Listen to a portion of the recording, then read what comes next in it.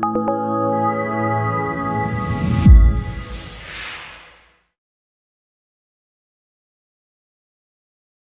back, guys. In this video I'm going to cover the videoscope VSP-600 from Launch and connecting it to the PAD VII tablet and operate some of the software. In the kit you'll receive a number of different connections regarding the adaptation to USB ports. Depending upon, you can actually use it on any other Launch tablets which have the different USB ports. But on the PAD VII, this will actually plug in directly into the USB-A port on the tablet itself, which is located on the side.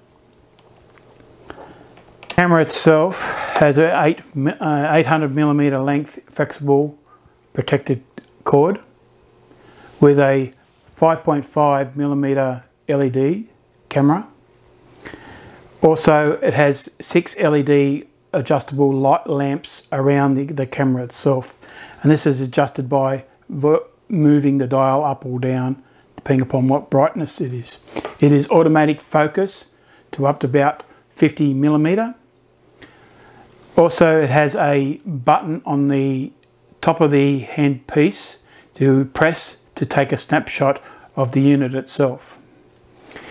The video camera itself is around 30 frames per minute and at a resolution around 1280 by 720 resolution.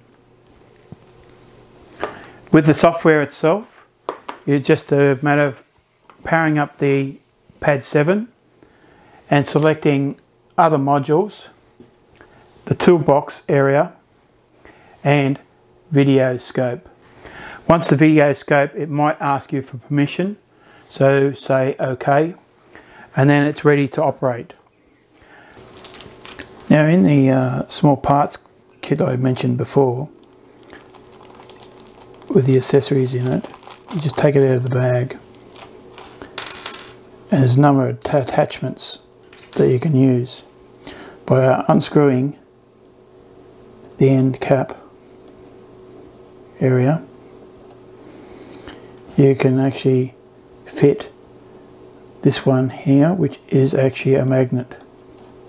So if you're required to pick up something out of a cylinder or a tight area, you can actually use a magnet. The other one, you unscrew, is the 90-degree camera. So if you need to go around a corner or 90 degrees to the hole that you're viewing, so it's in this direction, you can use this one attachment. The third one is the hook. So again, if you need to hook something out of a cylinder or a tight area, you can use this hook. So it's useful in some cases if you need to use it more so than a camera. And you can actually see it at the same time. The magnet has a hole through the centre of it, so you can actually view the article that you received and pick it up magnetically.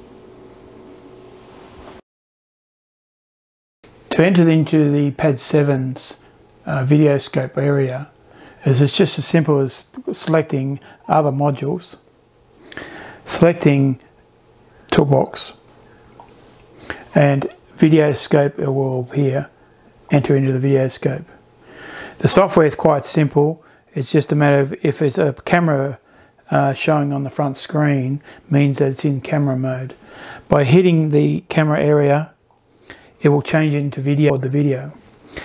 While you're using the video scope, if it's in video mode, by pressing the button, it will turn the video on and turn the video off.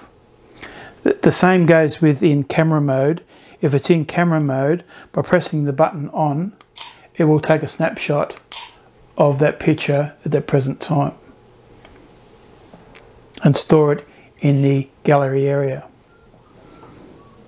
To view the gallery area, simply go back into the main menu, go back and slide the screen across to your C gallery, enter into gallery, and all your photos and videos will be there and displayed. It's just a matter of selecting that video and touch the center of the screen, and then it'll operate or pause. To share the video, I select share and select how I was going to share the video to somebody else. I opened up a stationary motor and removed the spark plug from this motor and placed the camera down the hole where the spark plug came from. And it indicates the top of the cylinder area where I can actually see the exhaust and inlet valves and the piston. And you noticed in the video that the exhaust and inlet valve were operating, but the piston was not moving when I rotated the crankshaft.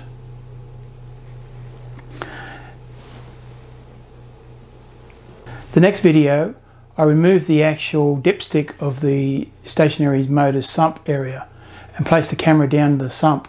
And you can see the graining of the picture is because of the reflection of the oil and the mechanical parts of the lower engine. And you can actually see I can rotate the shaft and the gearing operates, but again the piston was not in the earlier video. So I can actually see under these conditions if there's physical mechanical damage. At this point in time, if I didn't want a video, I pressed into the camera area on the PAD VII and placed a snapshot, and this stored it into as a picture form, so I can actually file the picture somewhere if I require it. So there's an example that I have proof of physical damage inside the motor without actually pulling the motor apart.